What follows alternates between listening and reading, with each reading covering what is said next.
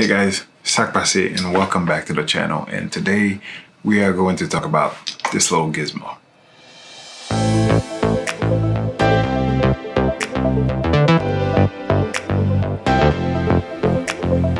Okay guys, so we're about to talk about quick release plates. Some of you may know about this already, and those of you that don't, I think I'm probably gonna change your life.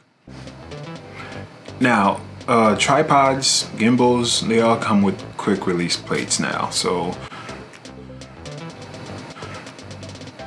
I don't know if you can call them quick release plates. Well, at least not on the gimbal. So on the tripod, it's fairly easy. You have the plate, you install the camera on it, you can pull it out, and then you're ready to shoot, put it back in, and then you're good. On the gimbal, that's another thing. The plate that comes on the Ronin S, right? Quick release plate.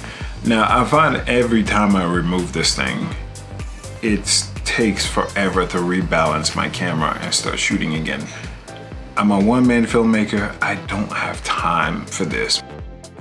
I have to shoot, get in, get out, and then be done. This is where this particular quick release plate comes in.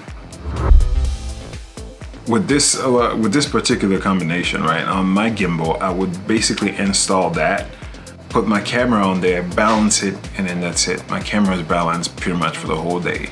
You know, I don't have to do much. I just take it off, shoot, put it back in, power out the gimbal, perfect. So I told you guys this video was gonna be pretty quick, and then I hope I was very helpful to you guys. Just please do let me know in the comments below if that was a big help for you guys.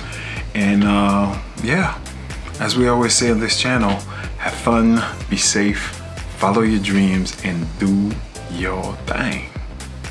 Peace.